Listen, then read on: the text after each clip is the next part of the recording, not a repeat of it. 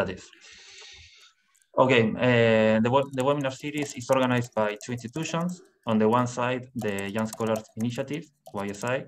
4 YSI working groups organize this event: Latin America, Complexity Economics, States and Markets, and Economics of Innovation. On the other side, the Center for Studies on Economics and Development, CED for its Spanish initials, from the National University of San Martin in Argentina. My name is Lorenzo Cassini. I'm PhD fellow at CED, and I'm also an organizer of the Complexity Economics Working Group, and I'll be the moderator of this session. The topic of the session is what to do in face of the new paradigm, industrial policies for developing countries in times of Industry 4.0. We are very grateful for the three presenters that are sharing this session. Let me introduce the speakers of today. I'll introduce Fiona Treguena first. Fiona holds the South African Research Chair in Industrial Development, and she is a professor of economics at the University of Johannesburg. She's a part-time member of the Competition Tribunal, where she adjudicates competition cases, and she has served a number of boards, advisory panels, and councils. These include the Presidential Economic Advisory Council, where she advises President Cyril Ramaphosa on economic policy. Her primary research focus is on issues of structural change, the industrialization, and industrial development. Her research has been published in journals including Review of Political Economy and Cambridge Journal of Economics. Our second presenter is Antonio Andreoni. Antonio is Associate Professor of Industrial Economics at University College London, UCL, and Head of Research at the UCL Institute for Innovation and Public Purpose. He is also visiting Associate Professor in the Fourth Industrial Revolution at the South African Research Chair in Industrial Development at the University of Johannesburg, and he's editor of the European Journal of Development Research. Antonio has researched and published extensively on production, technological change, and innovation dynamics, structural change, global value chains and industrial development, financialization and corruption, and governance and political economy of industrial policy. His work appeared in many important journals, such as the Cambridge Journal of Economics and Oxford Review of Economic Policy. And the third presenter is Veronica Robert. Veronica is researcher at the National Scientific and Technological Research Council, Argentina, and professor at the National University of San Martin and the National University of General Sarmiento.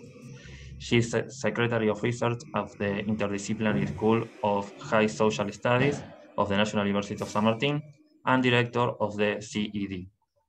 Her primary research focus is on issues of innovation, technological change, and economic development. His research has been published in journals including Structural Change and Economic Dynamics and Economics of Innovation and New Technologies. So let me tell you the session flow. Each presenter has about 20 minutes to present. After the three presentations, we have time for Q&A. So everybody, please feel free to prepare your questions. If you want to ask a question, you can tell me so in the chat, or you can also write a question in the chat and I'll read it. We are recording this session, and the recording will be available on the YSI YouTube channel. There you can also find the recordings of the two previous sessions of this webinar. If someone prefers not to be recorded, please turn the camera off and rename your Zoom user. So we will move to the presentations now. I'd like to invite Fiona to make her presentation. So Fiona, please. Thanks, Lorenzo, and thank you to the organizers. I'm really delighted to be here. Greetings to everyone. Good afternoon to those who are in the same time zone as me. Good morning to those in Latin America. And a special thanks to the organizers as well for accommodating me in today's session. I was originally going to be in the second panel, but had an unavoidable clash. So happy that I could be fitted in today with friends and colleagues who are also speaking here. And I've shifted a bit the focus of my presentation to fit in with the topic for today. I hope everyone can see the slides. And give it a bit of a stronger policy angle. So I thought it might be worthwhile maybe just kicking off briefly with outlining kind of a structuralist perspective on issues of technological upgrading, capabilities, and so on. Probably something which is very familiar to most of us here, but I thought it would be useful in the sense of approaching issues of 4R, recognizing that yes, some things are new, but also approaching it from an existing perspective and in terms of what is important and so on. Then, briefly commenting on kind of what's new and distinctive in the 4R. Also just comment briefly on employment issues and then try and think through a bit about what is specific to the developing country context. And then talk a bit, I think, about policy, which I guess is the main focus for today. So yeah, just quite briefly, for approaching kind of issues of technological intensity and upgrading from a broad structuralist perspective, I think recognizes the importance of technological intensity and upgrading for industrialization, for structural change, for catching up, the kind of traditional concerns of a structuralist perspective. And in some ways, innovation and technological upgrading can be seen as part of the micro foundations of structural transformation. So we need to recognize the importance of competitiveness, of capabilities, of complexity and sophistication of the manufacturing profile, of upgrading within value chains and so on, as part of technological intensity and upgrading. And in particular, when we look at medium and high-tech industries, these are seen to be kind of, in general, obviously closer to the technological frontier, I guess, kind of by definition, and to bring various advantages for the catching up process in terms of stronger spillover effects and linkages, important for competitiveness, generally tend to be more intensive in R&D and innovation and so on. And from some of the work which Antonio and I have been doing, also one of the interesting characteristics of medium and high-tech industries is that they don't seem to follow the same kind of deindustrialization path as does manufacturing as a whole. So where we find for aggregate manufacturing, it tends to follow this well-known inverted U and kind of level off and decline at high levels of income per capita. We don't see the same pattern with medium and high-tech industries. So it suggests that it remains a feasible industrialization path, even for higher income economies. And then for late industrializers and even for kind of late industrializers, technological upgrading is, while difficult, but is crucial for the catching up process. And then, just briefly in terms of linking this with comparative advantage, I think an understanding of dynamic comparative advantage and defiance of static comparative advantage is in some ways at the core of structural transformation and catching up. It's clear that a static comparative advantage is a kind of a dead end in terms of growth for developing countries, goes against theory, empirical and historical evidence and so on. Let me actually skip some of this because of time. And just briefly on productive capabilities, which I'll come to in more detail in the context of 4R specifically. And it is something which, for example, Antonio has been working on for a long time. Again, seen as important for industrialization, for structural transformation, for sustainable growth. And while there's different ways of approaching productive capabilities, we can broadly see these as sets of production capabilities and technological capabilities, really closely linked with learning, crucial for the catching up process, for competitiveness, and so on. So the reason why I wanted to spend a few minutes just kind of in a way, recapping on these issues from a structuralist perspective is to maybe suggest that even when we're looking at the issues of 4R, the new technologies and so on, insofar as even though they're qualitatively different, but I think some of these perspectives remain important, which I'll come to more in a few minutes. So yeah, obviously there's a bit of a debate around 4R, to what extent is it a revolution and so on. I think, there do seem to be aspects that are indeed qualitatively different and new associated with the 4R. I'm referring to as 4R, I think in the title of today's webinar is Industry 4.0, but I'm just using these interchangeably. And we can also note that the diffusion of technology in the first instance, but also more broadly, is exponentially faster in the 4R than in early industrial revolutions. It's clear that it's distinguished by the velocity, the speed of change, by how wide-ranging the scope of the impact is, and wide-ranging and systemic. But having said that, I think it's also worth pointing out that not all of the changes associated with 4R are dramatic and disruptive. So it includes both those sort of kind of disruptive or revolutionary changes, as well as more incremental and evolutionary changes in technology, as well as in broader impact.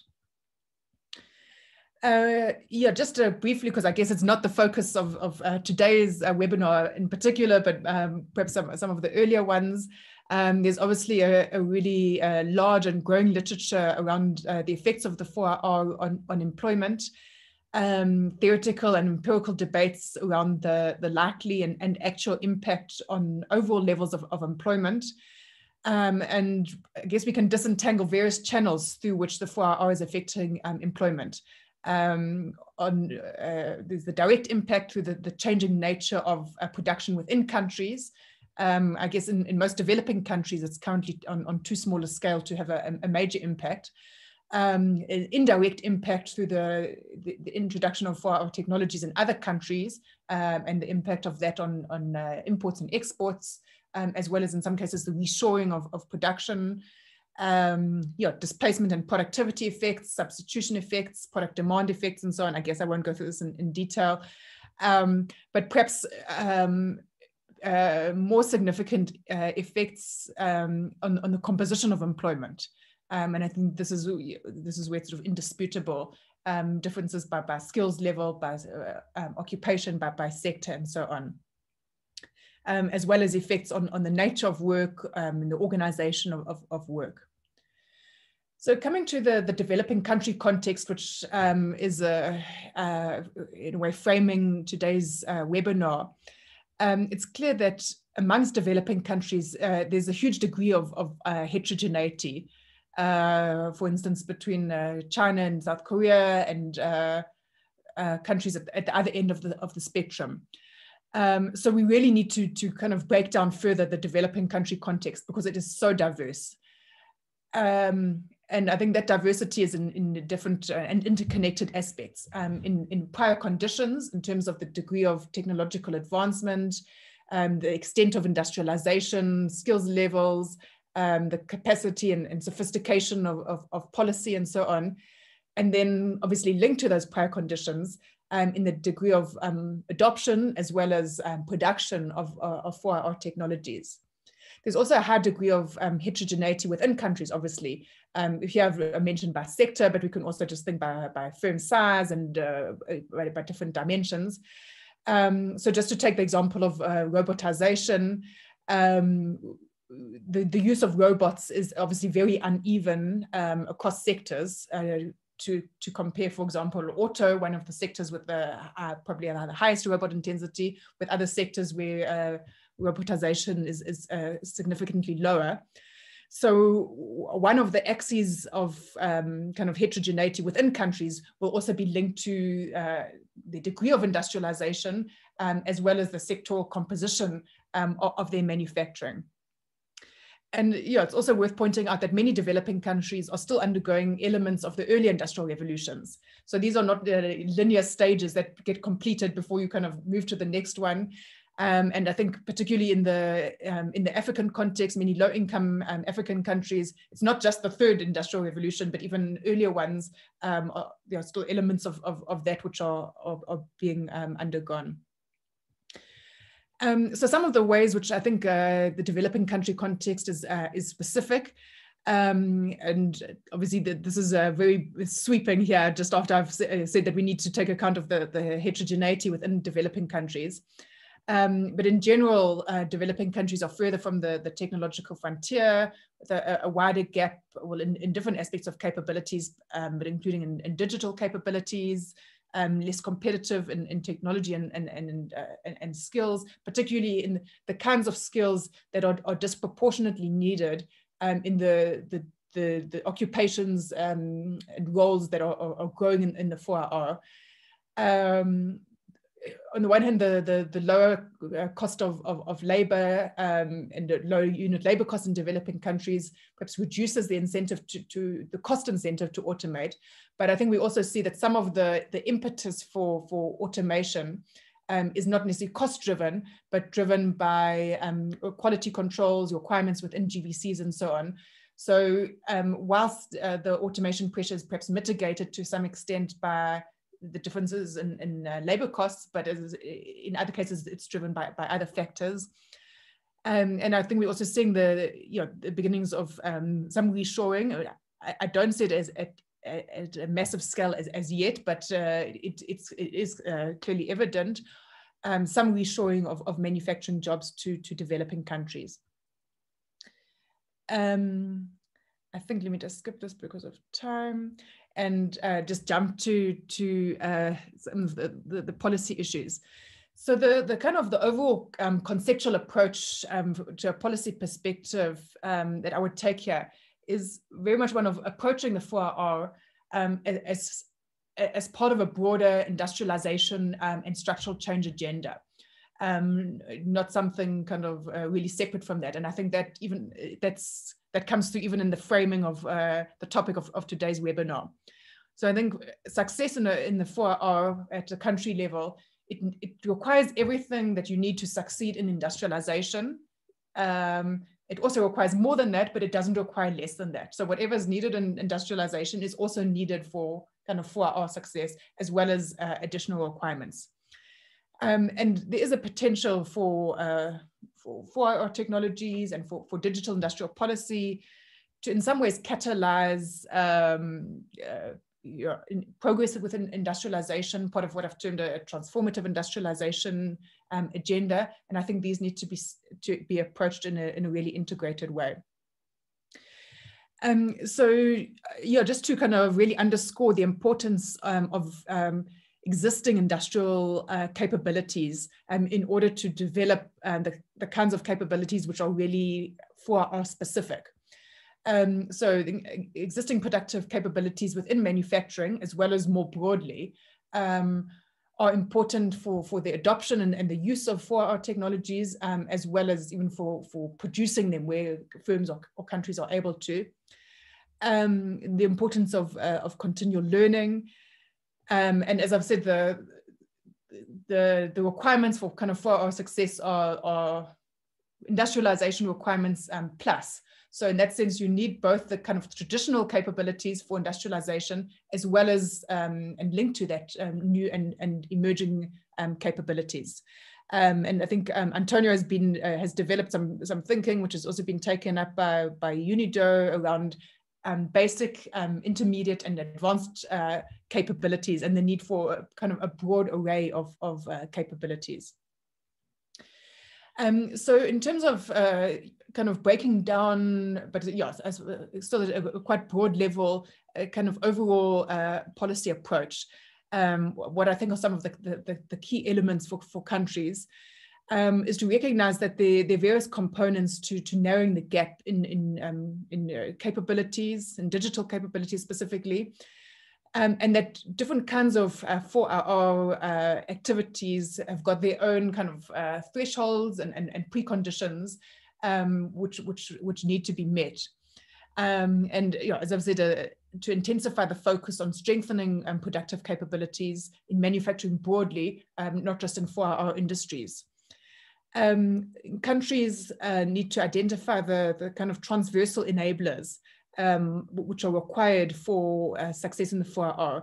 And these range from skills, and I'll come to a bit more on skills in the next slide, the capabilities that I've talked about, different aspects of the digital infrastructure, regulatory and governance framework, and so on.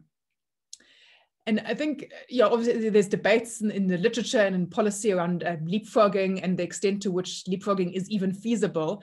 I think in practice, the opportunities for leapfrogging are fairly limited. I think there are opportunities, and some of the 4R technologies can provide a basis for leapfrogging. But obviously it's difficult, and from the kind of perspective I've been suggesting, where you need that incremental learning and the building blocks and so on, but where there are those opportunities, they do need to be identified and exploited. And it's important for kind of countries' 4R policies to be integrated with the other policies, innovation policies, industrial policies, obviously, and so on. I've seen some countries kind of, having a subset of, 4R. Obviously, you need a 4R focus, but really integrated with other sets of policies.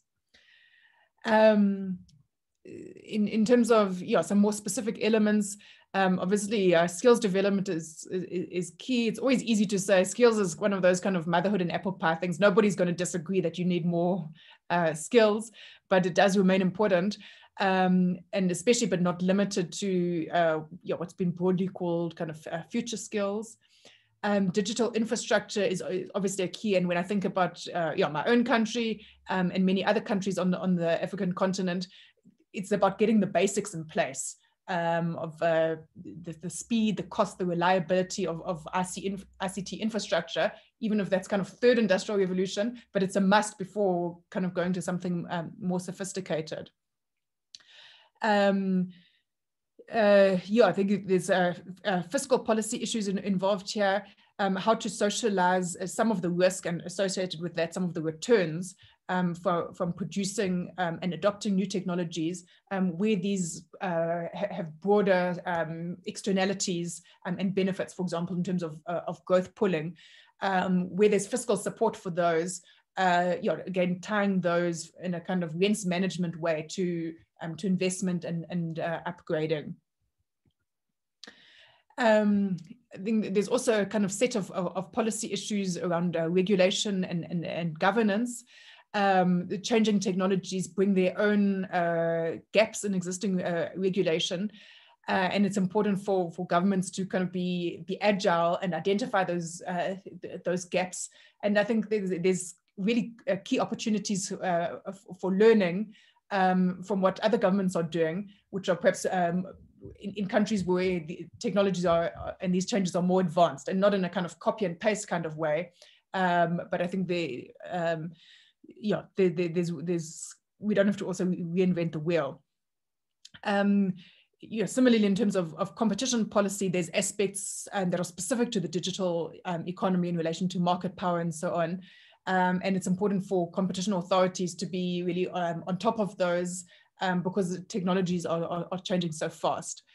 Various regulatory issues in relation to data, including data ownership, data quality, data sovereignty, and so on, as well as broader issues around digital sovereignty and associated ethical issues. I think I'm going to leave it there because of time. These are just some of the kind of 4R related activities that we're doing within my center. I won't speak to them in detail, but we're always happy to connect with other scholars working on related things. We're really happy Antonio has been involved in playing a key role in some of these activities, and happy to hear about what other scholars are working on and link up and collaborate. Thank you. Thank you, Fiona, for your presentation. It was really nice and inspiring. Let me remind everybody that after the free presentation, we have time for Q&A, so prepare your questions. Now I'd like to invite Antonio Andreoni to present. So Antonio, please. Sure, thanks so much. Let me just share my screen so that Can you see my screen at the moment? Yeah. Perfect. Excellent. So thanks so much for the invitation. I'll try to be quite brief, although there are quite a few references to work that we've been doing over the last few years on this specific topic, and I'm very happy to share some of the reflection. And I thought a way to organize quite a lot of materials was to actually structure my presentation around 5 questions. These 5 questions are partially already addressed by Fiona's presentation, but I hope I will give you a number of quite specific perspective on what these questions are about. And as you can see, the first one is about what is really revolutionary about 4IR.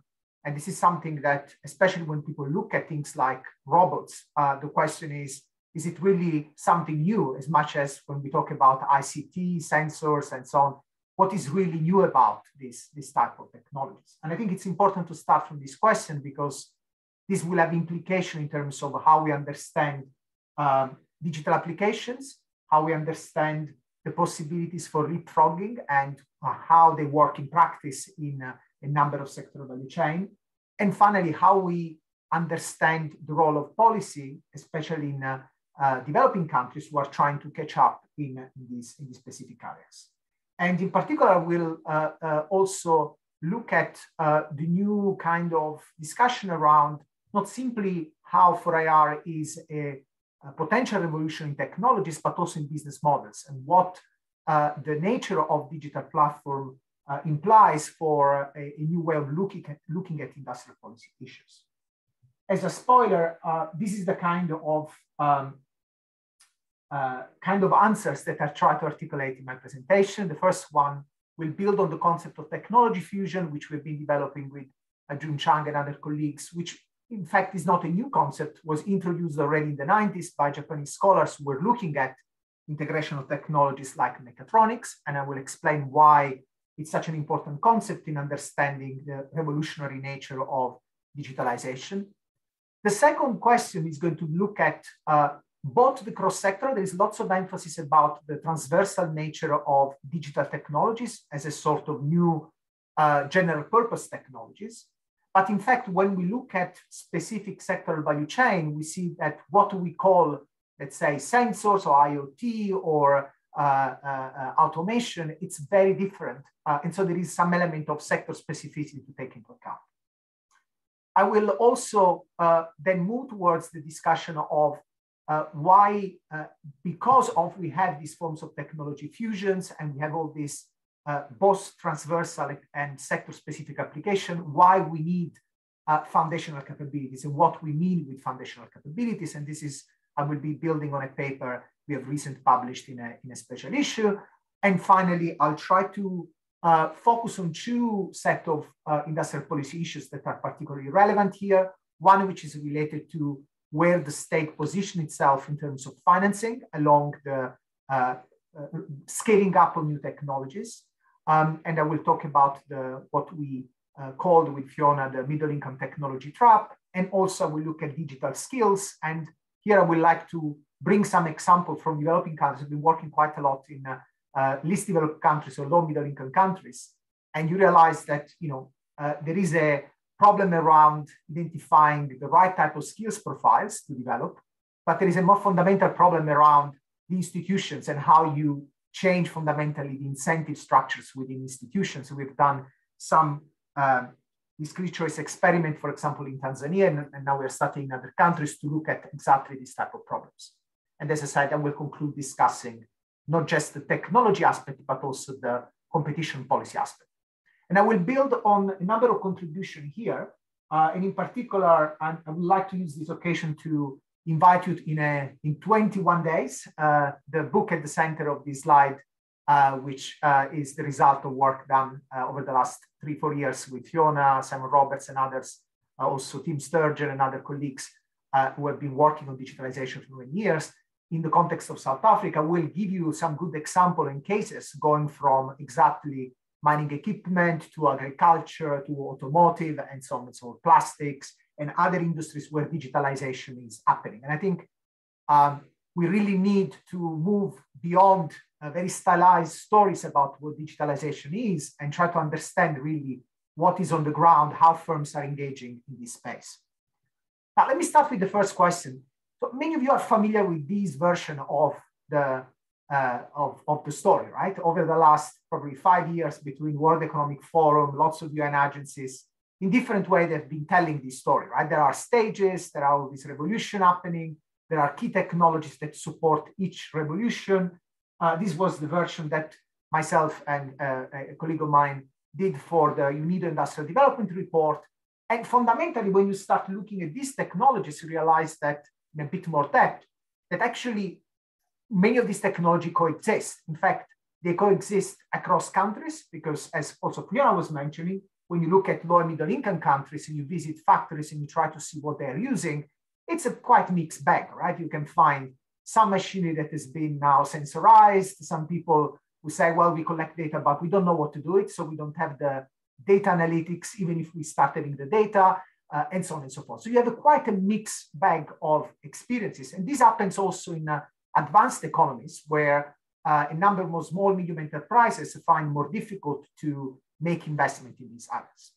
So you have across countries this co-presence of all these different technologies, but also you have something quite unique about these revolution. The fact that we have lots of different clusters of technologies. Again, this is a typical list that you would find in many, many reports.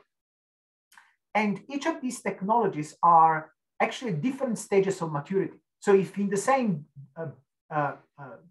bag of 4IR technology, you put, for example, robots, and you put nanotechnologies or biotechnologies or computing technology, quantum technologies, these are technologies have very different stages of maturity, which means that at the same time, we are talking about technologies that have been used, adopted, diffused across countries in very different ways. And each of them have different requirements in the adoption and so on.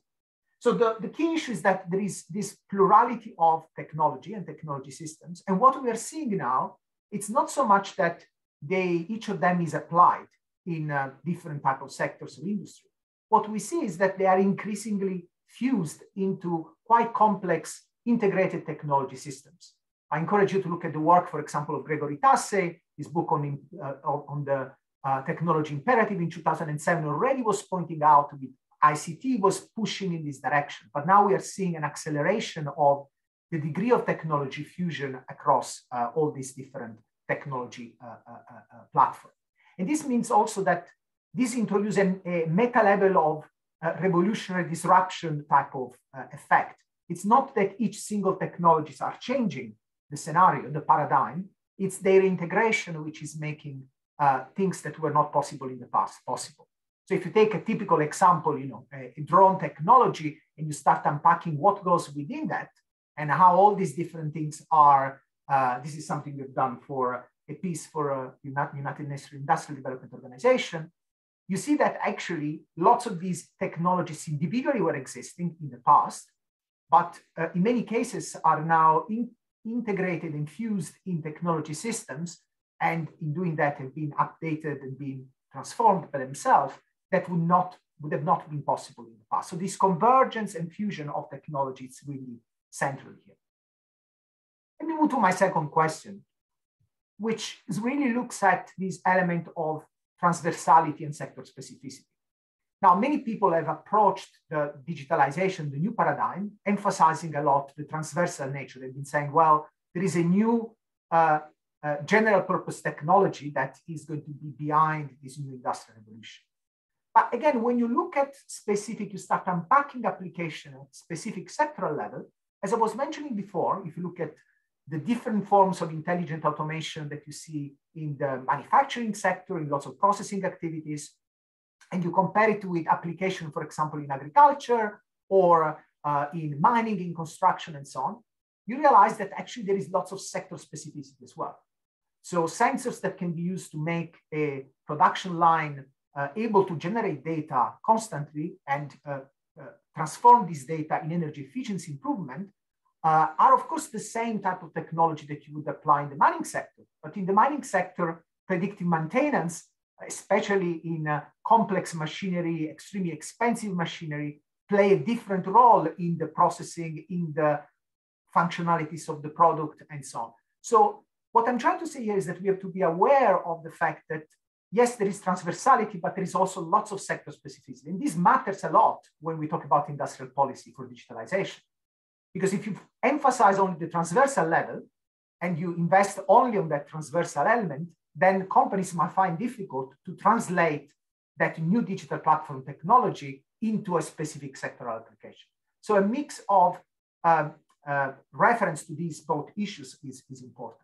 And of course, by having lots of this transversality, you also start seeing lots of industrial mutation. So what we used to call agriculture looks much more from a technological point of view, a manufacturing process.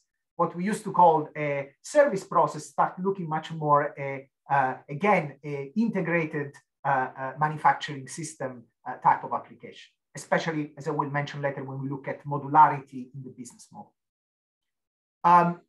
Apologize, this doesn't look like the paste and copy from the article that I showed you before, which we call Natura non facit saltus. It's not particularly effective. But what we do here is to actually, in this article, to build on lots of evidence that has been collected across several countries, including Argentina, Brazil, and others, where we were looking exactly at the kind of sector-specific application and cross-sectoral application, and identifying new elements of technology fusion. What you will see here, and the article, I'm very happy to share it, is that you will identify the application that cut across sectors, but also operate along value chain with changes in business model of firms. So a supplier now will manage their supply to their first tier or system integrators company by using different forms of IoT, or by specializing and modularizing some of their activities in a way that was not possible before. The cross-cutting element, which is in a sense probably the only real platform element that cut across all this sector, is the increasing role of data, and in particular the intelligent use of data. Now this means that, and I will mention this later, we are not just talking about the technologies, but focusing on the information that these technologies are able to generate and how this information is then or not used. So there are again two levels here of the problem. You cannot use the data if you do not collect the data. So you have to have industrial policy to be able to sensorize manufacturing processes, agricultural processes, whatever they are. But at the same time, we need to build the capacity to use the data in an intelligent way. And the funny thing is that in many developing countries, even when you start using sensors to collect data, you still do not know how to apply them. And so you visit companies where they say, well, we don't really know what to do with this data at this stage, right? So the problems can be much more mixed than we think. But certainly the amount of increasing use of data that all the indicators suggest is really increasing in a absolutely incremental, exponential type of way. Now, one of the implications of what I just said, so the fact that we have technology fusion and that we have both transversal and sector-specific application, which a dominant role of data, is that lots of the engagement and potential leapfrogging into digitalization actually relies on a quite complex set of capabilities, because you are no more simply specializing in, let's say, mechanical engineering. You are actually trying to have mechanical engineering which use also knowledge coming from computing technologies or electronics and so on. So you have lots of domains of science and technology that are required in order to use and adopt and effectively deploy these technologies. This is why in this paper with Adrian Chang and Mateusz Labrunier, we have been looking at this problem of leapfrogging and what we can, how can we frame the problem of leapfrogging.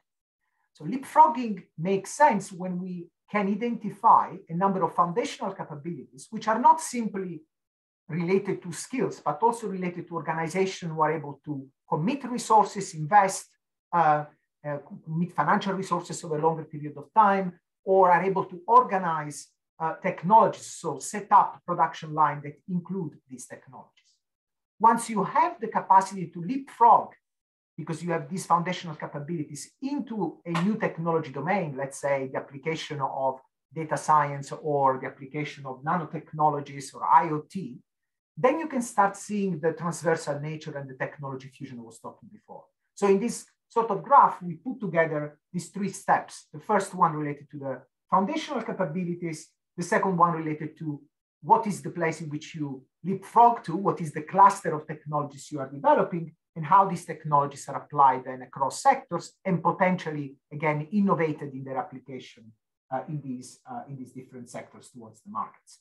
So this is a more complex way of looking at the problem, and the complexity, it's not, just because we want to make it up. It's just because this is the way in which, in practice, firms are engaging. And so when you visit, in this cover, this is the cover of our book, is from a company called Multotech, which is quite an important leading company in mining equipment, in production of mining equipment.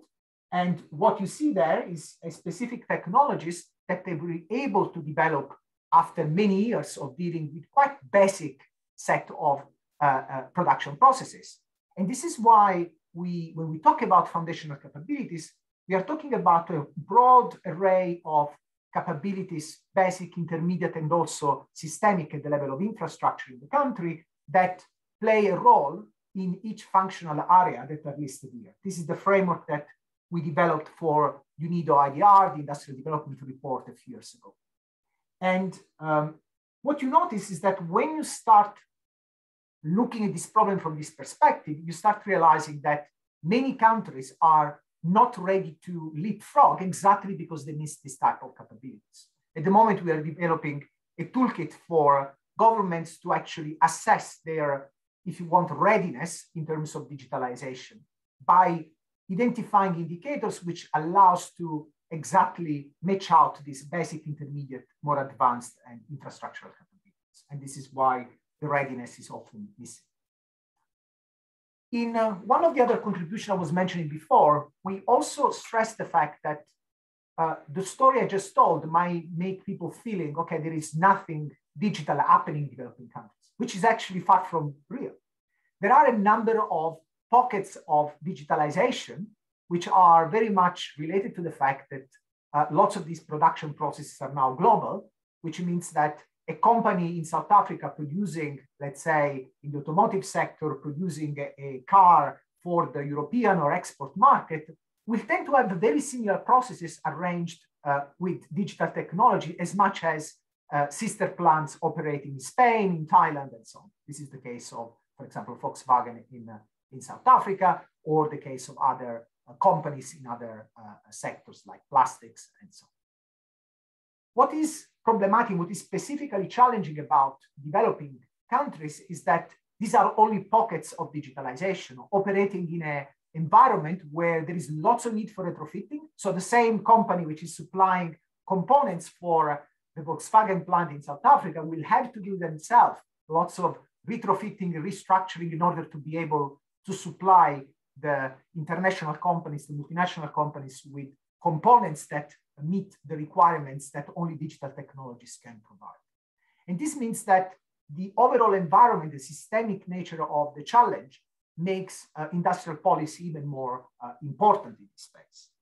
Let me just mention a couple of problems. The first one, and here I'm building on some work we've done comparing different industrial policy approaches with Fiona across 3 countries, looking at this aspect of the middle income technology trap, and in particular also the work we've done in South Africa with Tim Sturgeon, Justin Burns, and Anthony Black and Simon Roberts in the context of digital skills.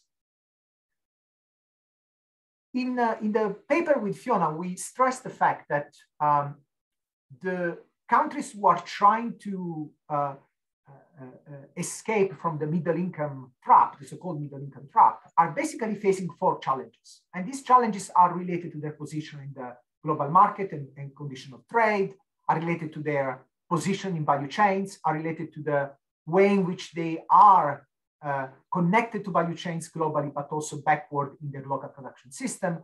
And finally, the extent to which they can keep pace with technological change. Let me just focus on 2 of those because are really matters here for our discussion.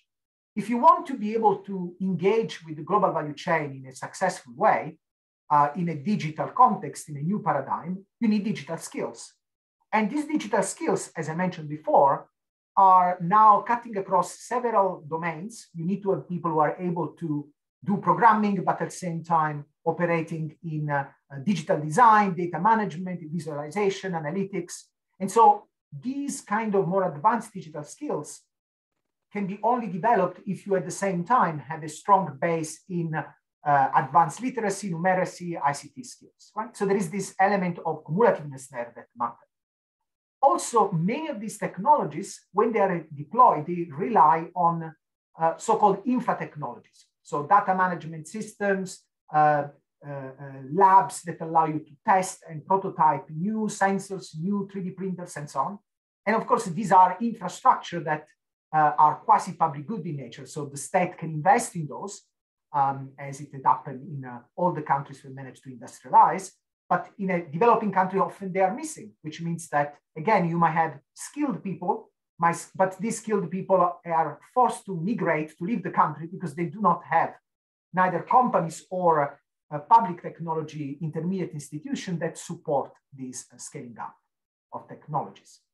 And institutions also, particularly in the education sector, are pretty much behind in the sense that often you do not have simply a problem of training young generation. The problem is to retrain the old generation who is supposed to teach how to engage with these technologies, right? So when you have an underinvested investment in the education sector and technologies develop very fast, lots of the trainers themselves are actually not capable to do the kind of training that is needed. So the problem is much more fundamental in terms of how you retrain your trainers, how do you create programs that allow to deploy these technologies in the real firms that are so providing job training, on-the-job training, and so on and so forth. So the problem becomes, goes beyond the simple introduction on a new curricula or a new program for training. The other problem is that very often you have lots of gaps in investment. In particular, in the intermediate stage of development of technologies, this is using a technological readiness levels metric, you basically do not have investment. And if you do not have investment that they risk the scaling up of the technology, you might end up in a situations where fundamentally no one is investing in key stages of the innovation chain, and you have lots of innovation happening because there is some smart people doing supported with some basic research, but these do not land into commercial application. And in countries where like US, Japan, Germany, where you have big amount of investment, either in basic science and in, you have big firms who are willing to pick up the technology, you actually have just a gap in the middle. In middle income countries, the gap tend to be across the board. So you have both a gap in the middle and you have underinvestment in basic research and underinvestment in the absorption of the technology at the end of that spectrum. So the story is more complex than actually just throwing money at research or skills and so on. It's really about the selectivity of the intervention along stages of the value chain. Let me just conclude with the last question. I'll take just 1 minute here, we'll be very brief, and I will reference the paper. So far, I've been talking about technology, skills, foundational capabilities, technology fusion, application of technologies. But all these things happen only because you have new business models that allow these things to operate, right? As Tim Sturgeon has been articulating very clearly, we have 3 key new business models in place, one which is related to open innovation, one which is related to modularity, and one related to platform. Now, a lot of us have heard about open innovation in many contexts now of data, digital, standardization, and so on. Modularity is a bit more complex because there are different degrees of modularity. Modularity can happen at product level, can happen at software level, can happen in terms of division of labor between firms. What is becoming, but in a sense, is something that, again, we have seen for quite some time. Modularization would make possible to produce things like the Dreamliner or very complex products like airplanes. Without that, it would not be possible. What we haven't seen in the past that we are seeing now, and that requires a very specific set of intervention, is the emergence of platform and platform that are controlling the key ingredient, the key asset of the fourth industrial revolution. And they are extremely heterogeneous. This is what we have been doing with Simon Roberts, trying to split up some of the characteristics of them and building on some broader mapping out of these technologies and platform technologies. And what they have also unique characteristic that they tend to have this, their value increase and the value of the data that they use increase with their capacity to colonize different technology application, product and markets. So we have lots of new forms of monopoly capitalism and network effects that make extremely difficult to operate in this space. And what we do in this paper was exactly to try to say, so if we move towards a context where the business models are changing, we cannot simply support with industrial policy the capability development process, the learning process. We also need to regulate those value capture and value extraction type of activities that are part of the new paradigm. And here we try to talk about the need for an entrepreneurial regulatory state that is able to understand the very different manifestation of data and digital platform and capabilities in the context of industrialization of middle-income countries, and try to see how to integrate industrial and competition policy to achieve what already two great scholars, Alice Amstead and Aljit Singh, used to call optimal competition, which is reaching those levels of competition that on the one hand allow for network effects to operate, but at the same time allow for more inclusiveness into the industrial landscape. I'll stop there. Thanks so much. Thank you very much, Antonio, for your inspiring presentation. I'd like to now invite Veronica Robert to present.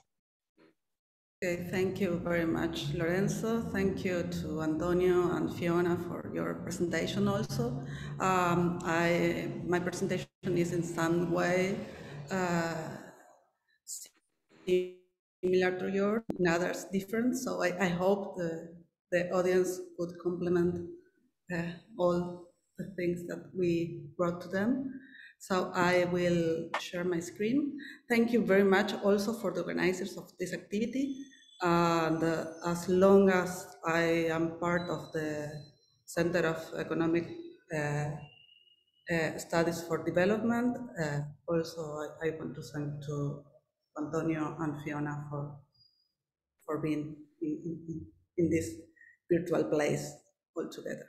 So I have not such important tracking on research on Industry 4.0 up to now.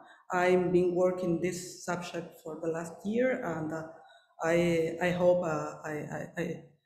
I was thinking a few things that I think it could be interesting for you. Also, I would like to say that although this presentation I elaborated by myself, I'm part of a bigger group in which Lorenzo is part of, Darío, Ignacio, Nicolás, Cecilia, Juan, and Sebastián, that we are working on together in this kind of topic. So I would like to say, give credit to them too.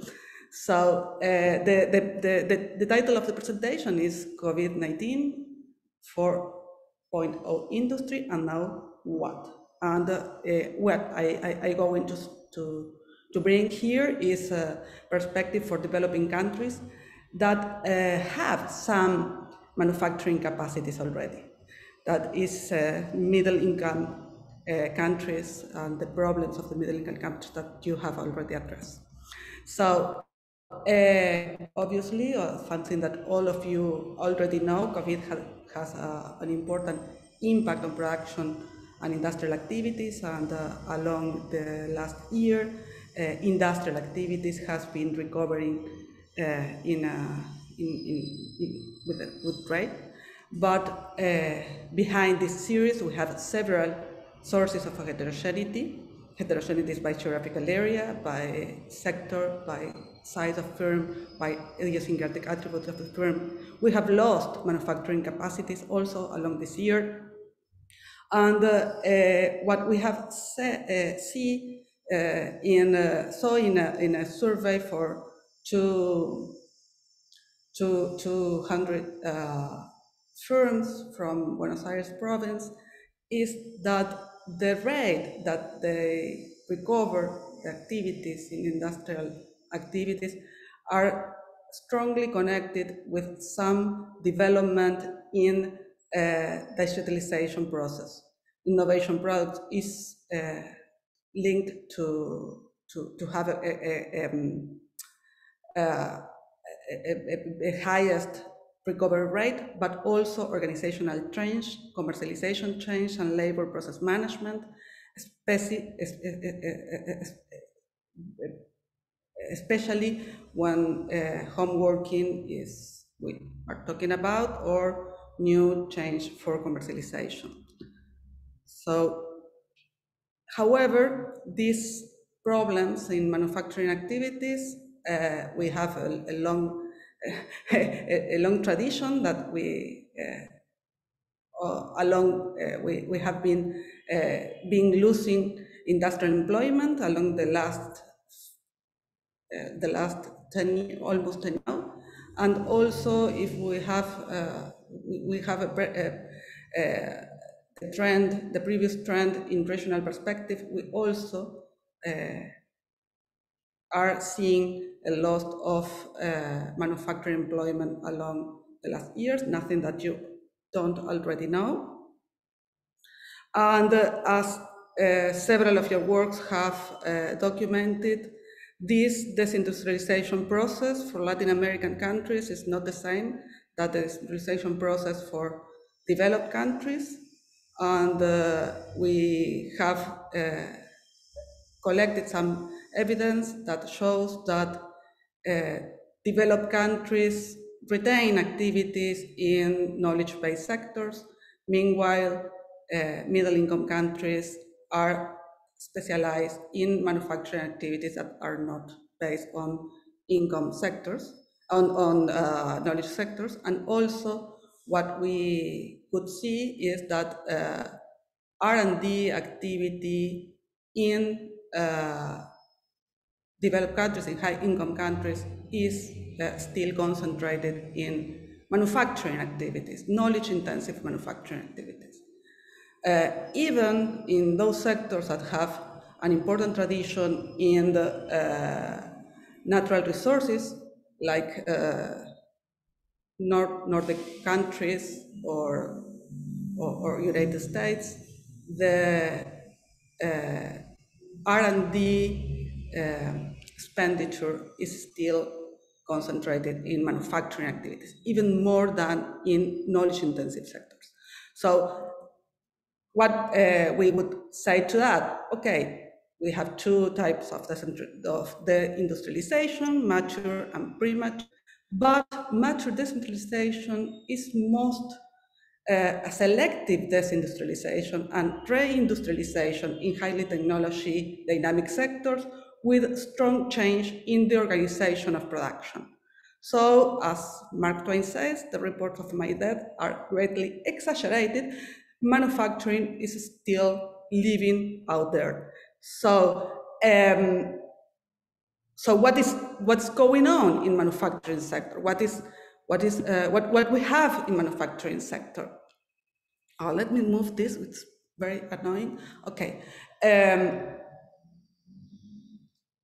4.0 is a major organizational change characterized by manufacturing enterprises, adoption of new ICT generation that is characterized by the massive use of data, and the growing computational capacity for real-time processing and extracting meaning of those data for decision-making process, and for developing a new series of products and services based on information.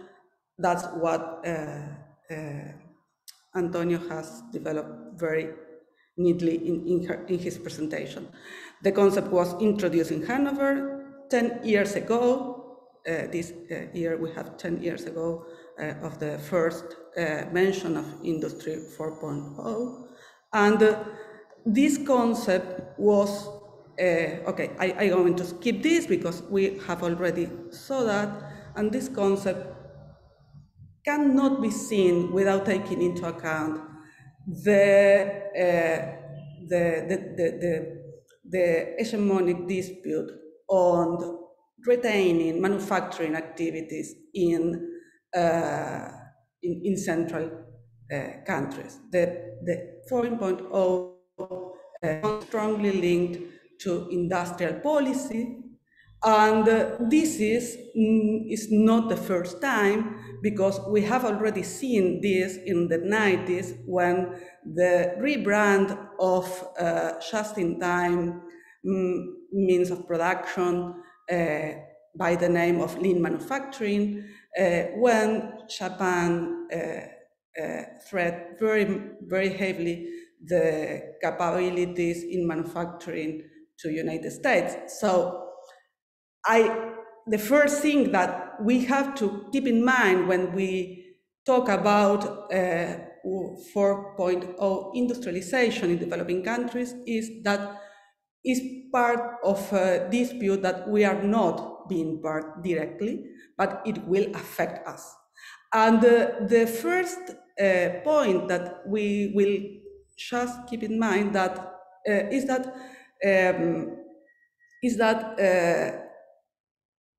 an opportunity, because during the 90s, industrial policy was even not allowed to say it loud, and now we can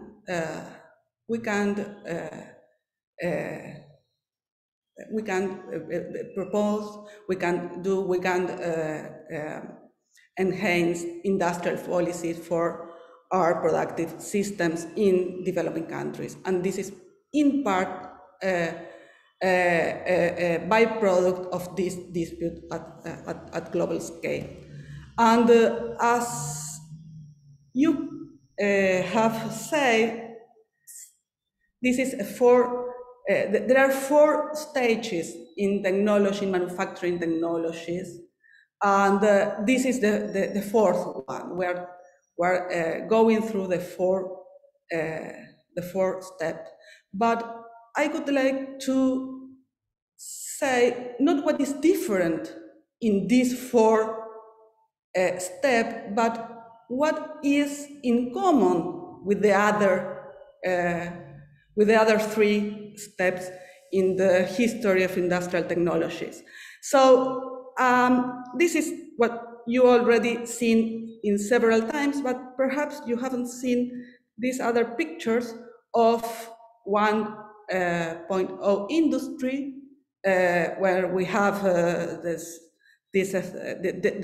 relevance of machinery, and not also the relevance of machinery, but also the relevance of interchangeable parts, something like Ellie Whitney proposed for US firearms in United States that allow easily repair and consistent in production, and enhance very much the American manufacturing system vis-a-vis England manufacturing system.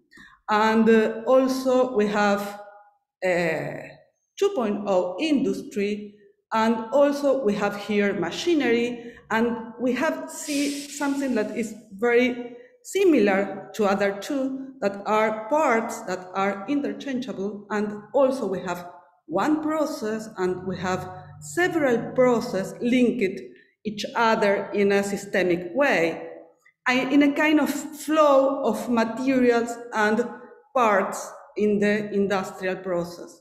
And we have 3.0 industry, and also we have the same dynamics of flow of parts that are interchangeable, that are common to the same process and standard process.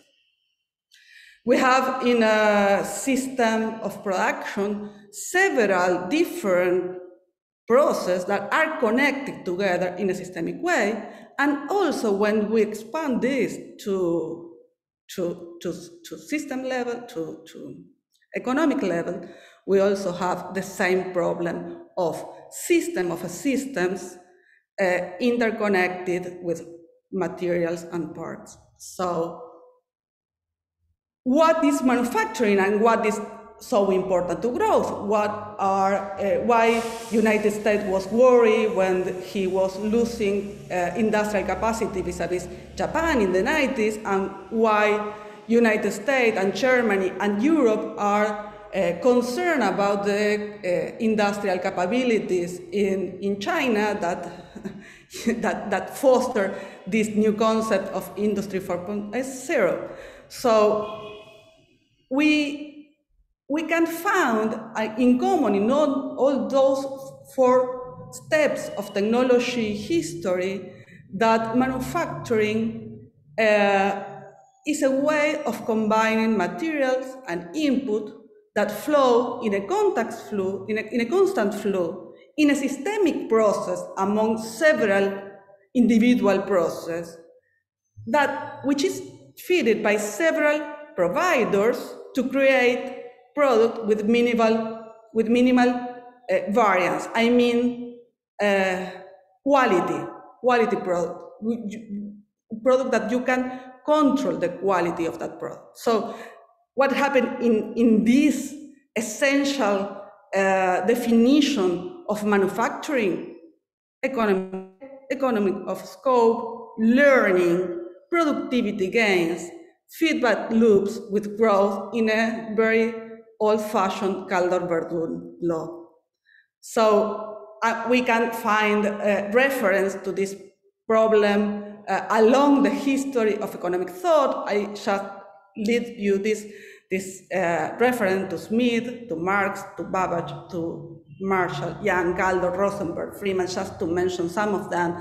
And that all they agree is that division of labor, productivity, and growth are linked together in a feedback loop, but also there are innovation in this same loop of division of labor and learning.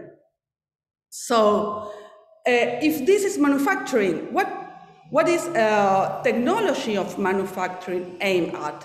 What could go wrong in manufacturing process? In fact, there are a lot of problems that could go wrong in manufacturing process. Why? Because there are several variances in machine and equipment, in materials, in quality of those materials, different rates in processes, in different processes along the layout of the factory, of the plant, differences in natural resources, natural variation of the quality of the input and material, fluctuation in production and also in demand rates. So what is technology aimed at? It's basically a problem of control, how to control heterogeneous flow of material and inputs in a constant or minimal variance product with the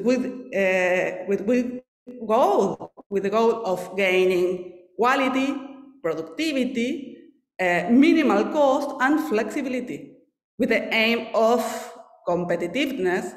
And we also could add recently new flavors of competitiveness, taking into account sustainability and differentiation of the product. So those are common features of manufacturing process in which we can or we should try to see the specific role of Industry 4.0.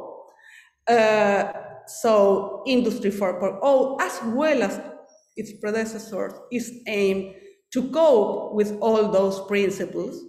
Manufacturing process could be assessed a problem control in a highly complex system, which division of labor enhance productivity, but also add significant layers of complexity. Digitalization could allow to better control this process within and without the firm. And I would like to remember the paper of Richard Langlois on vanished hand in this topic. So as soon when we understand that production process is not only process of material, but also a data process, each production process, each welding or pressing or process in chemical industries are processes in which flow materials from raw materials to products, but also flows data of those materials and data of those products. We can imagine how 4.0 technologies will address several problems of manufacturing by itself, of manufacturing by its own fabric, no? So Toyota manufacturing system, Kanban, Kaizen, and lean manufacturing obviously could benefit from digitalization. So let's go back now to Argentina and to our productive structure. How is our productive structure?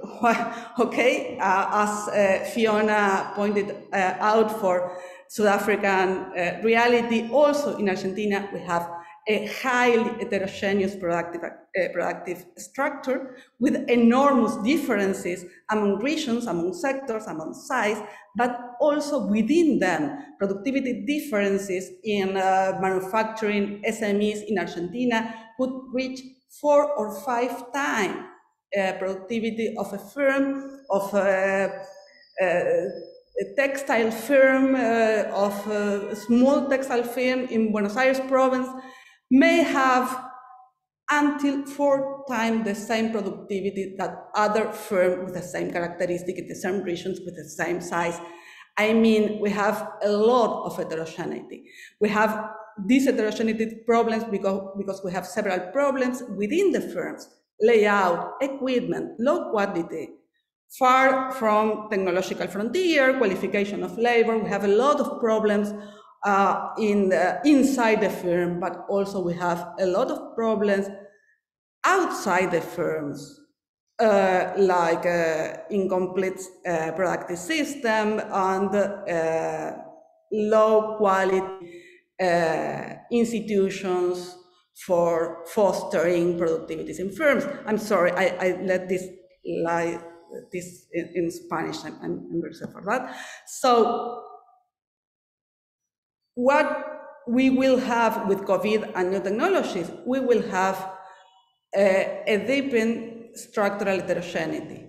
COVID will deepen those differences. Survey that we carry out is already shown those differences, and organizational changes and digitalization that are being accelerated by COVID context will also enhance and deepen the problems of the heterogeneity among firms in Argentina. And Industry 4.0 will also have the same problem. So the recommendation for this highly heterogeneous production structure should not be simply your plan is a mess, take it easy, buy some PLC, introduce some digital twins, and you will be fine, because technology, of course, is not the solution to our problems. And I have a very beautiful slide here with a kind of what we say in this way in Argentina, por más que la mona se vista de seda, mona se queda, or in English, translated in English, with a monkey with a dress is still a monkey, and we will have problems to introduce digitalization in firms that have several unresolved problems. So what industrial policy we will need? We will need, as much as possible, what adoption or development of 4.0 we have to do. We have to do an idiosyncratic adoption of those technologies according to the reality of different firms. And will new technology solve structural problems? No, but 4.0 is a possible way to implement a broad industrial policy, because it's not longer a bad word, industrial policy, in our region and in the world, and we have to take this opportunity to enhance our production system and our institutions that foster technology adoption and capacity building in different sectors.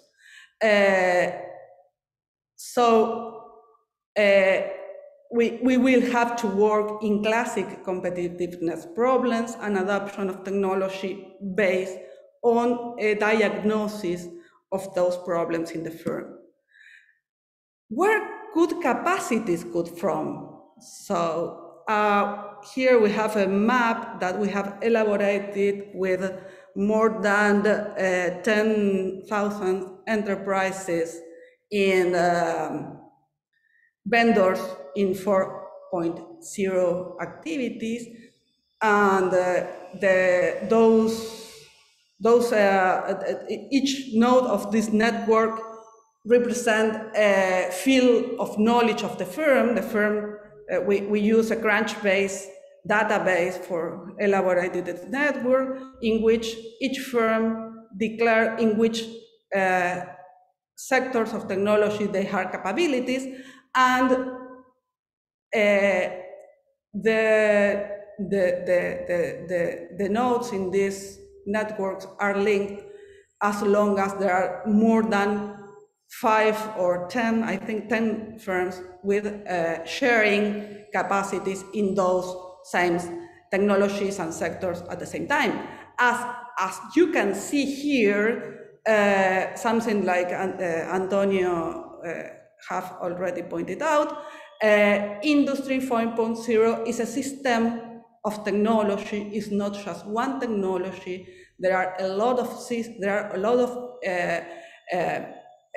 linkages and interconnection among them, and capacity building will start on what we are already having. So as you can see, artificial intelligence and new tech sectors are linked with software industry, and software industry is also linked with industrial automation, but also with classic manufacturing activities. Without classic manufacturing activities, we will not have enough competencies to provide new technologies in these breaking through new technologies. Also perform activities in highly knowledge-intensive sectors are also linked with them. Like here we have a cluster of pharmaceutical, biotechnology, and healthcare activities, or energy. Energy is linked to artificial intelligence, but also to software industry and also to manufacturing. So we cannot see technology like just Deus ex machina that firms will take, but they will develop from their own present capabilities. So this is another representation of the same network, and just going to the finish of my presentation. Where could capacities come from? It could come from industrial trajectory, from competencies in manufacturing process, for competencies in highly complex and critical manufacturing process, like knowledge-intensive sectors, specialized suppliers and machinery, in new service sectors like software development. And here we have a specific problem for Argentina, where we have a huge and very dynamic sector in software industry, but it is focused on deliver software for global value change, and we are really concerned on the capabilities of those sectors to offer technology for our industrial structure. And also we are very concerned about the possibilities of our manufacturing SMEs to compete for those resources, to those digital resources, with global companies in software sector. So here I will finish. I thank you very much for listening, and I'm sorry if I spend more time that I should have. I think no, not, but it's perfect. Thank you, Veronica, for your presentation. It was really nice. We have really a few minutes to Q&A. I don't see any question in the chat. I invite you to put your questions there. I would like to make some questions on my own to start, to break the ice. When hearing your presentations, my main concern is about the implications on developing countries of adapting and just adapting these fourth revolution technologies that comes from developed countries. And I was wondering if that could make more difficult for developing countries to industrialize or not. And also if these technologies will make more difficult for developing countries to profit from industrialization. And one of the reasons I'm thinking about this is that, as you mentioned, a key factor of this new paradigm is the generation, process, and use of data. But the data that is generated by these technologies may be appropriate by the provider of the technology. I mean, these big international companies that you mentioned before. And I'm thinking that they may appropriate also of the revenues of this, of the use of this data.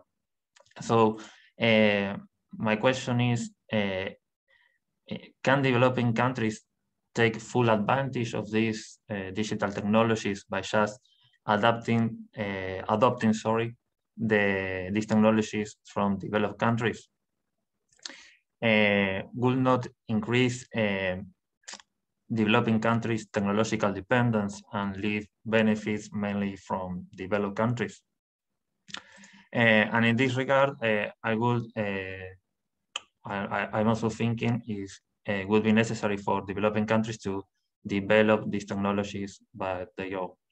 And if so, to what extent do you think it is possible to do this, considering the competition coming from big international players, and also considering this concept that Antonio mentioned about technology fusion, that I was thinking that if one of the characteristics of this new technology is that they combine different technologies in one solution, maybe that could make more difficult for developing countries to catch up with this technology because they need to manage different technologies at the time. So that was my thought, and I'd like to hear your opinion about that. And we have some question in the chat. Sorry. Alejandro say, thanks for the presentations. What's the implication of for industrial revolution for global value change? Do you think that for industrial revolution is responsible for the stagnation, retreat of global value change observed in recent years? I don't know if there is another question. If not, if you can I ask something? Florence. Sorry. Yes. You were raising your hand. Sorry, I didn't see that. No, okay. it's fine. Sorry. Actually, I wanted to build upon your question. That I think it's very good, and just to add that if it's possible to distinguish between the implications of what you were asking, in different, let's call it type of developing countries. Now, given the heterogeneity that we have across developing countries that was highlighted in the presentations, and also linking to what Antonio highlighted, that there's great specificity in terms of sectors use of these clusters of technologies and their combination. So if that implies that we may have differentiated effects in developing countries related to their characteristics. Thank you, Flor. Maybe I should start to some reactions of the presenters to these questions. I don't know who of you want to start.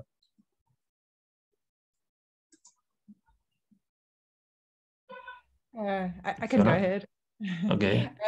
I'll just make a brief comment on each of them, because I see we don't have a lot of time, and I think some of my co-presenters might be better specialized on these.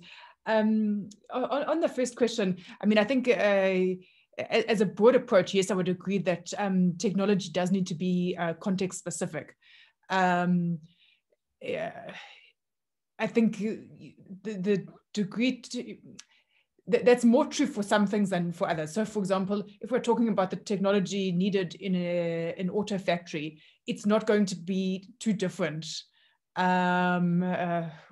whether that's located in an advanced economy or a developing economy, as compared to if we're talking about technology in the water sector or whatever, which is likely to be more context specific. I also agree with the broad point in principle about for developing countries wanting to be not only users but also producers of technologies. Of course, the threshold is much higher to be a producer than to be a user. It's much more difficult. The capabilities needed are much higher and so on. But I think it's not impossible. Well, one of the slides which I jumped was actually showing the distribution from UNIDO's last IDR, the way that they've classified developing countries between users and producers and leaders and followers and laggards and so on. And I think particularly in partnership with firms in advanced economies and so on, or in niche industries. I guess it links in a way to the question around GVCs in the chat. From my perspective, I wouldn't really see, the question was asking whether for our technologies could be responsible for stagnation of GVCs in recent years. Yeah, personally, I wouldn't really see it like that, but certainly I think these new technologies do have significant implications for GVCs. One of them being the reshoring of some of the activities within GVCs, which would have been some of the parts of value chains which would have been located in developing countries. And then I think more broadly, the technological advancement raises the risks of developing countries being stuck in the low value added parts of the value chains. It's always been the risk and the challenge for developing countries. But the higher the technological and capability thresholds, the greater the barriers to entry to the more attractive parts of the value chain. It's more difficult to get in, and once you're in, the returns can be higher, and the power of lead firms can also be higher. So yeah, I think it only underscores the importance of upgrading to try to capture more of the value add and to localize more of the value chains. I'm sure Antonio can talk more about the linking back and linking up argument around that.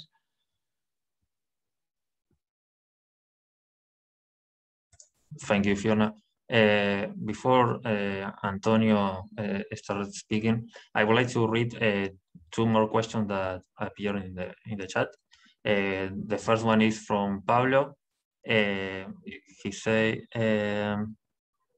all previous revolutions had an input perceived as cheap and accessible, so that technology is effectively transversal. In this case, we are thinking about the information. Is it so freely accessible? And then we have two more questions. One from Ignacio. He thanks to the presenters. I would like to add a query to the exhibitors, in particular Antonio and Fiona. If they consider that technology catch-up strategies are not difficult for developing countries, in a context of global value chains more concentrated in large technology companies, and how much of this can be overcome with mission-oriented policies. And finally, we have a question from Mario. Thanks for your presentation. Are there any specific sectors where developing countries have some participation, like tourism, agriculture, that not having a transit to digitalization will imply to lose their participation in the market in the near future? And finally, if Veronica Robert could just please explain why you describe sustainability as a flavor. So that's the question, many questions. And can I Dario, add something? Yes, so, okay. Just a detail, because of Pablo's question in terms of all the previous revolution and the input perceived as cheap and accessible, I think all the previous revolutions also had a very central hegemonic power where these revolutions were initiated, and that element was very perceivable. And in this opportunity, I think there is also a dispute between two big powers, and in terms of an input that it is not where it is not evident as cheap and accessible. The same, I think that the hegemonic power can shape the new paradigm, has the force, the strength to shape the new paradigm. So I think in that sense that the same, the question is if it's necessary to take this into account, this geopolitical dispute to comprehend fully this new situation in terms of industrial paradigm. That's the question. Thank you. And thank you for the presentation. Antonio, would you like to? Veronica and I were in the background trying to see who is going after. You go. So I agree that I'm going to be very brief because I already talked too much. And thanks for the question. I think they are all extremely pertinent and relevant. I'm not sure we will give justice to them in a few minutes, but let me try just to say a few things. Let me start from the very last one, just because it's fresh in my mind. And while Dario was talking, I mean, it's still quite difficult to understand what is the concentration of power in the context of some of the, for example, production technologies we are talking about, right? In terms of the platform, it's relatively more simple because you can identify what are the big gatekeepers in terms of data, in terms of structuring of the platform, and competition policies trying to catch up with this new form of business model and how it manifests itself in different places. But when you start with production technologies, where I focus quite a lot of my attention on, like for example robots, take the example of China. You were alluding to now a more bipolar type of situation where there are other powers and so on. So yes, China is the first, by all metrics of trade and Federation of Robotics data, the first user in both in terms of stock in use of robots and flow of new robots adopted. But when you look at the disaggregated level, and this is recognized in the document that Veronica mentioned, the Made in China 2025 and future plans, it is clearly shown that actually they are still depending on lots of imported technologies for the most complex components of the automated system. So in a sense, it's true that things are evolving, but concentration in very specific technologies still remain in few countries who have been exactly at the forefront of the previous revolution. I think the big difference with China, Vietnam, or Korea in the past, or Japan, even if you go back, Veronica was referencing Rosenberg, if you think about first ideas around indigenous innovation and technological adoption can be found already in the agricultural sector when Japan was importing Fordson model in the 1910s from the US, and Russia was doing the same. And the end of the Second World War, Japan was leader in production of small adapted tractors for the agricultural sector, and Russia was not able to actually produce their own replacement components and so on. So the story of getting technology from abroad, absorbing them, reinventing them, indigenous innovation is always part of any forms of learning process, and there is nothing wrong with that. I mean, if there was, more copying happening, would be extremely welcome. The problem is that copying is difficult because exactly as we have been saying, you need to have some minimum threshold of capabilities to be able to copy and innovate at the margin on these functionalities. This is the big success of China in the last 10, 15 years, has been exactly reverse engineering, changing functionalities, and creating products that are more competitive in the market. So from that point of view, I think we need to be, practice a bit of pessimism of the intellect and a bit of optimism of the will, in the sense that there are spaces where by copying, by having companies deploying these technologies, you can have indigenous innovation in the country.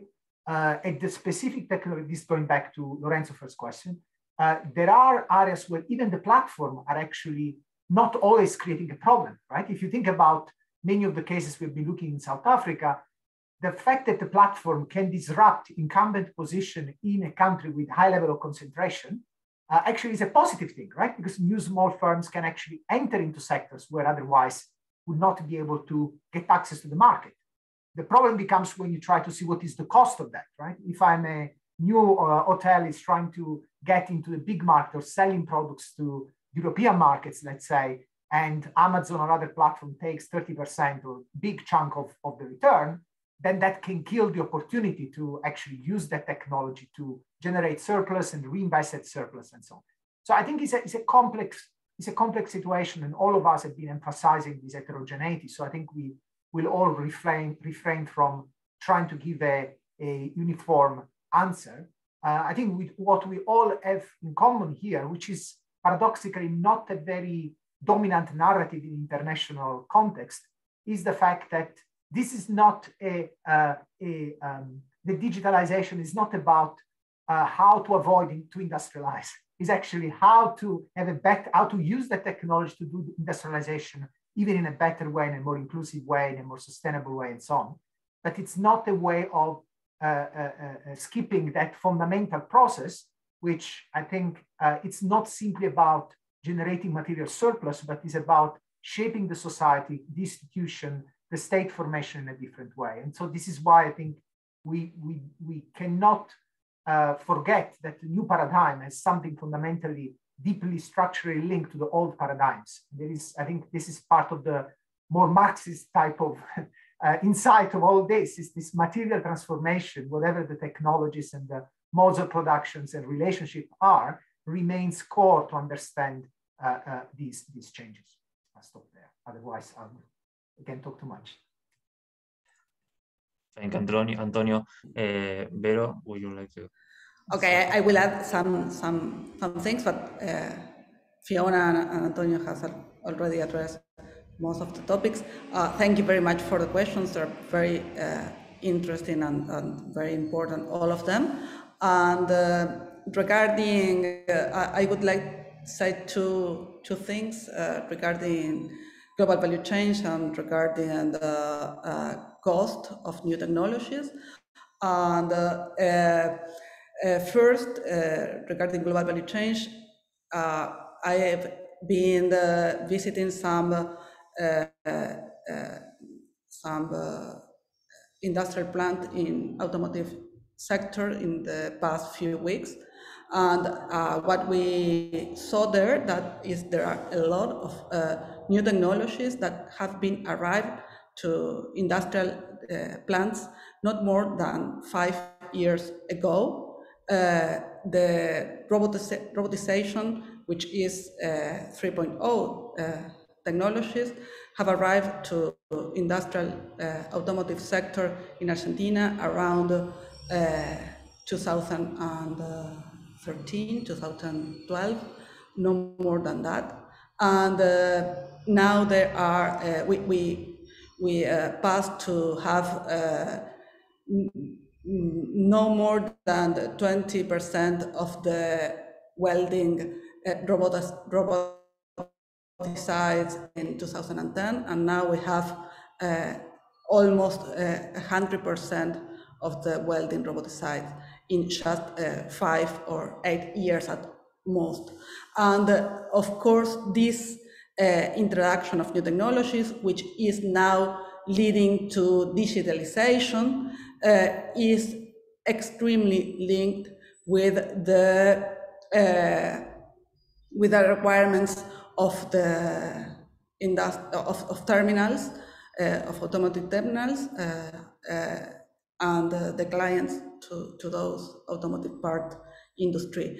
So global value change is promoting very much the adoption of those technologies, and it's not only a matter of cost, it's not only a matter of control, it's also a matter of quality. The quality needed to cope with the client's demands will not be performed by manual welding, for instance. So global value change will for sure fostering the diffusion of those technologies. And another issue that we also have seen in those visiting is regarding to Pablo's question about cost. And when we were talking with SMEs, auto part producers, what were the drivers to introduce robots to their production lines, cost was a major issue. The cost has been reduced very much in the last years, so adoption is been possible when 10 years ago it doesn't. So I think this is I think is I agree with you that in this wave of technology is more expensive to introduce new technologies that was in the previous revolutions, but I think we are witnessing a cost reduction which is not very quick, not very fast, but it's consistent, and it will be going back and back. And this is also a matter for SMEs that want to incorporate and want to adopt some of those technologies related to 4th Industrial Revolution. For instance, PLCs from Siemens or other global providers are very expensive for SMEs in, for instance, plastic sectors in Argentina, but there are electronic industry in Argentina that design integrate circuits that are printed in China that are specific for one task. They are not programmable, but they are specific for one task and very, very cheap. So they can adopt solutions that are specific for one industry. And we can do that because we have some electronic capabilities in our industrial structure. Also software capabilities that we have. And answering Leonardo's specific question about sustainability flavor, I mean for that we have for a long time a focus on innovation just on productivity issues, on productivity matters. But now we are seeing different drivers for innovation, and there are a lot of public support for instance, transformative innovation policies that trying to cope with sustainability issues that perhaps are not very matchable with productivity objectives. Perhaps there are less productivity than others, but I think it's a new element that we cannot forget when we see what technology is aimed at. Thank you, Veronica. We are running out of time. I don't know if Fiona, Antonio, or Veronica have something to add before to close the session. Okay, so we close the session now. Thank you again, Fiona, Antonio, Veronica. It was a very nice session. And thank you all for joining. I hope we meet at other events soon. So thank you very much. Bye, everyone. Thanks, everyone. Thank you. Bye. Thank you very much. Thank you very much. Bye-bye. Thanks. Thank you all. Bye.